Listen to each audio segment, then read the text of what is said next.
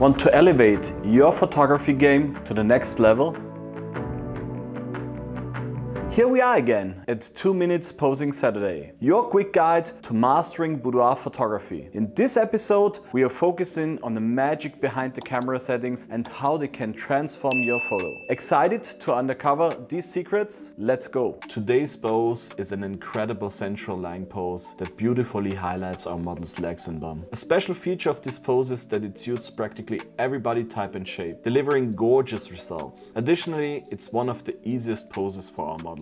We ask our model to simply lie on her stomach on the bed, making sure she fits comfortably and her feet don't hang out too far off the bed. The light comes from 2 large bright windows on her right side. As always, we shoot exclusively with natural available light. The position of the light source is crucial for this pose because it allows us to create beautiful highlights and shadows on her skin, defining the beautiful shape of her body and even helping to conceal any skin imperfections. To add more shape and curve to her body, I ask her to slightly bend the knee on the side of the light source and position the foot towards the extended leg. This action slightly opens and lifts her hip, creating even more shape and femininity. Now, just make sure the toes are nicely stretched, the hair is placed on her back and the gaze is directed forward. Let's talk about the camera settings. Since we are again working with side lighting and aiming to emphasize the contrast between highlights and shadows, I shoot with an aperture of 1.8, shutter speed is at 1/200th a second and the ISO is set to 100.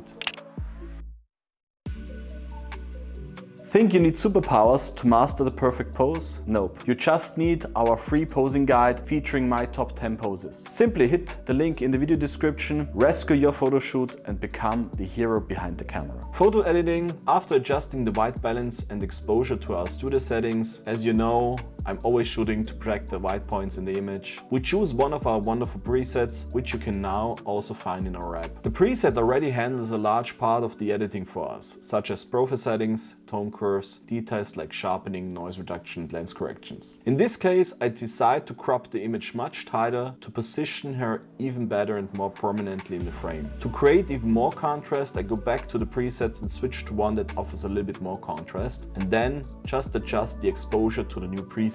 And there you have it, our beautiful boudoir photo is complete. We hope you enjoyed today's episode of 2 Minutes Posing Saturday and are ready to take your photos to the next level. Stay tuned for the next episode in our series. And remember to subscribe to our channel and press the bell. That way you won't miss any of our available lessons. See you next time.